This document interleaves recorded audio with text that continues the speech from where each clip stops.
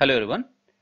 In this tutorial, I'm going to explain you pulse width modulator configuration which is available in the LPC2148 microcontroller.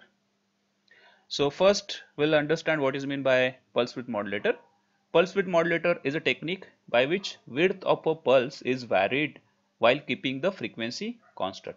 So if we vary the width of the particular pulse, then it will change the on and basically it will change the on and off time. Okay, so period of a pulse consists of on time and off time. Okay, so the fraction for which the signal is on over the period is called as duty cycle. Okay, for example, we are having this formula for duty cycle.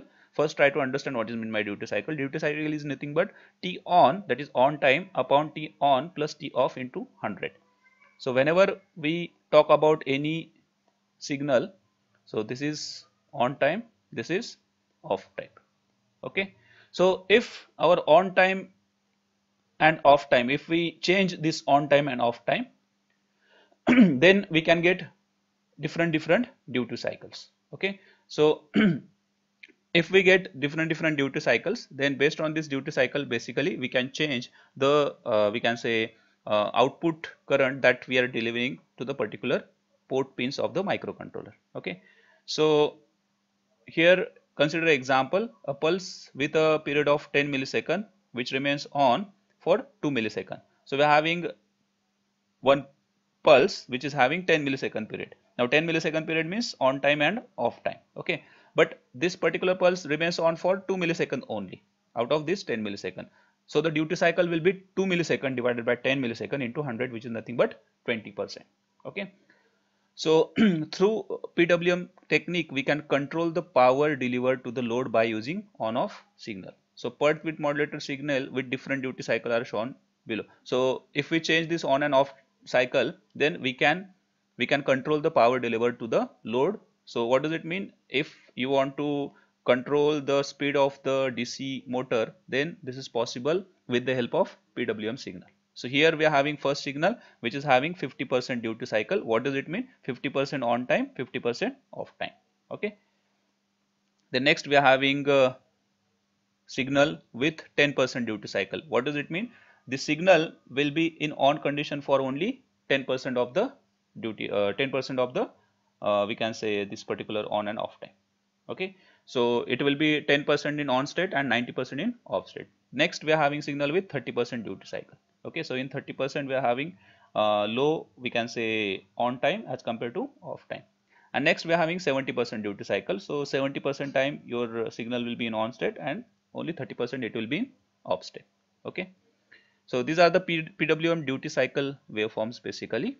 So pulse width modulation or pulse width modulator is a method of reducing the average power delivered by electrical signal by effectively chopping it up into discrete parts. So it is used to basically reduce the average power, okay, delivered to the output port. As I said, you can change the speed of the DC motor with the help of PWM, or you can control the brightness level of the LED with the help of PWM signal.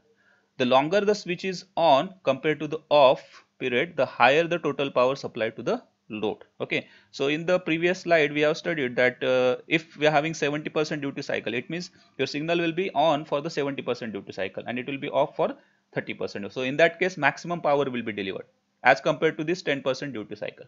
Okay, now in LPC2148 we are having PWM peripheral through which we can generate multiple PWM signal on PWM pins. Also LPC2148 support two types of control PWM outputs. Okay, so we are having two types of control PWM output. First one is single edge control PWM output. What does it mean? Only falling edge position can be controlled. Okay, so only this falling edge position can be controlled, and we are having double edge control PWM output. So both rising and falling edge position can be controlled. So we are having these two types of controlled PWM in the LPC2148. Now for this PWM signals in LPC2148 we are having various registers. Through these registers we can control this PWM, or we can generate different PWM signals. So first one is PWMIR. So interrupt register basically. So this is PWM interrupt register. IR stand for interrupt register. So the IR can be read to identify which of the 8 possible interrupt sources are pending. Writing logic 1 will clear the corresponding interrupt. So we are having PWM IR register, then PWM TCR, that is timer control register, which we have already studied in the timer control register. Then we are having PWM TC, that is timer counter. So it is incremented on every PR plus 1 cycle. Okay, that is prescaler register plus 1 cycle of P clock, that is peripheral clock. Then we are having PWM PR, that is prescaler register. We are having PWM PC, that is prescaler counter. We are having PWM MCR, match control register. We are having PWM match register. We are having PWM MR1, that is match register 1 to match register 6. As we are having 6 different we can say channels of PWM in LPC2148. So for that purpose we are having this 6 match register.